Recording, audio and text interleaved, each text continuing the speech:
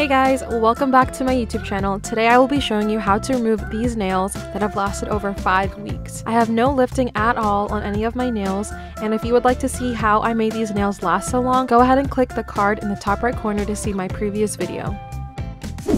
So the first step is to clip down all of my extensions. I'm going to use this adjustable nail clipper, and I'm just going to take off the adjustable part, and I'm going to clip off all the length on all of my nails. But I'm also going to make sure that I'm not clipping off any of my natural nail. This is going to make it easier to remove the extension, so I don't have to file off the entire extension, only what's left after I clip off the length.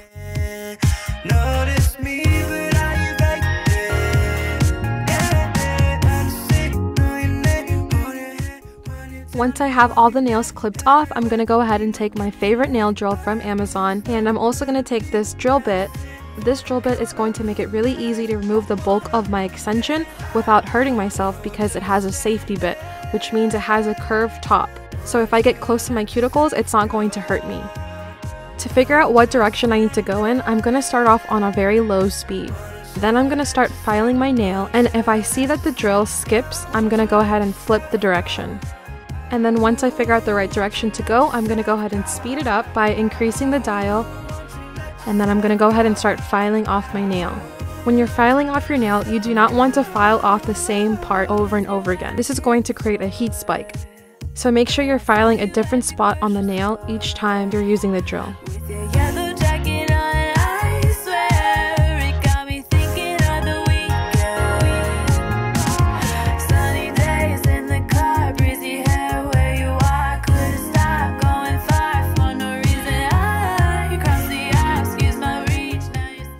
If you don't have a nail drill, you can definitely just use a nail file and start filing off the nail.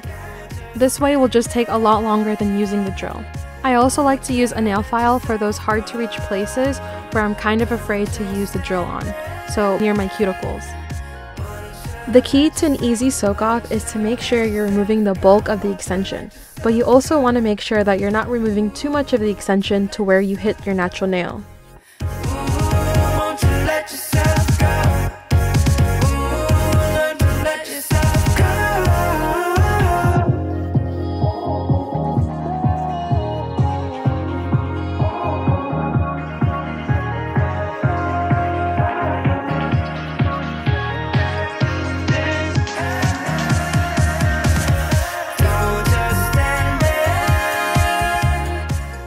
Since this is my dominant hand, when I'm going to file off my thumb, I have to do the same step I did before. So I'm going to slow down the drill and then find the direction that I need to use. If I find that it's skipping, I'll flip the direction, and once I find the right direction, I'll speed up the drill and then start filing.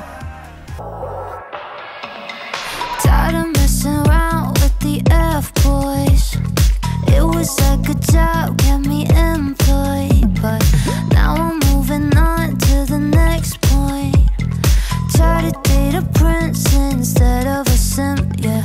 Someone who's gonna love me through my good, bad, and ugly. More than 90, I want a life story, kinda something like that Shakespeare would have wrote it, yeah. Romeo, I wish I could have met you. Romeo, I wish that I could text you. I bet you would help me. Tell me, what would Juliet do? There are 2 ways you can soak off your nails. The first way is using a soak off bowl. You'll fill this part with warm water,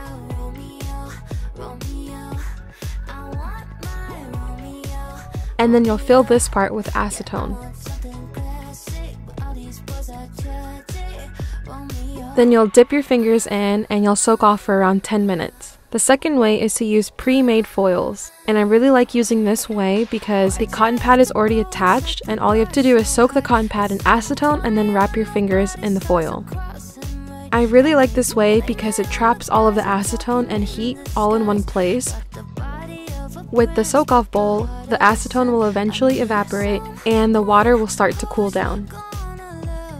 Another tip is to make sure you're using 100% acetone.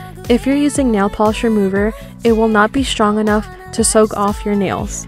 So before I start soaking off with the nail foils, I'm going to go ahead and drench my fingers with cuticle oil. This is going to help keep moisture on my skin and nails because acetone is very drying.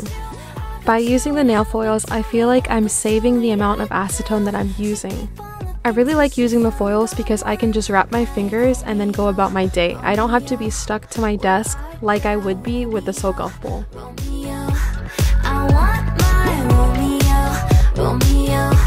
Yeah, I want something classic, but all these boys are tragic. Romeo, Romeo,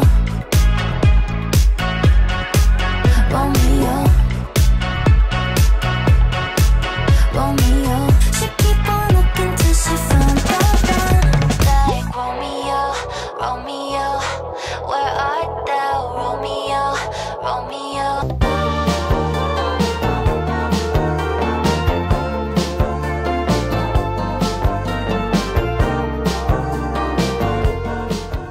After soaking off for 7 minutes, I'm going to take off the nail foil and I'm going to take my cuticle pusher.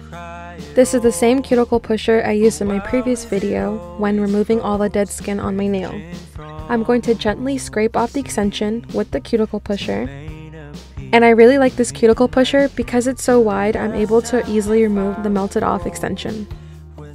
If the extension is not coming off completely, I'm going to go ahead and just put the finger back into the foil so it can soak off for a little longer.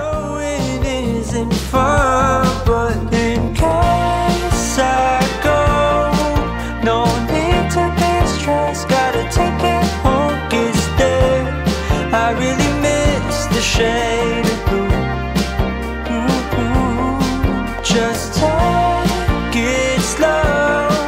I'll wait to find love. Better hear the call again. For now I will feel the ocean view,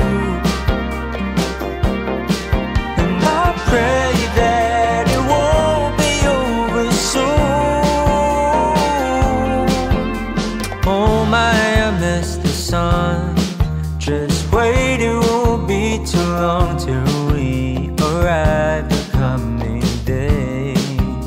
Please ignore my restless face, cause it's so hard to keep it all together ever since we left. I guess it just makes sense to what the reasoning was when I said, in case I go, no need to be stressed, gotta take it home, gets there.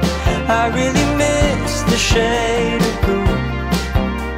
Ooh, just take. Next, I'm going to take a buffer block and I'm going to gently buff off the rest of the extension that is on my nail. For now I will feel the ocean view, and I pray that it won't be over soon.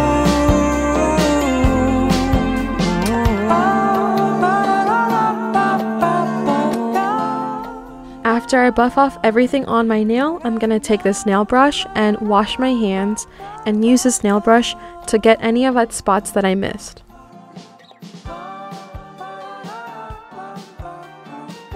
Then I'm going to finish off with my favorite cuticle oil.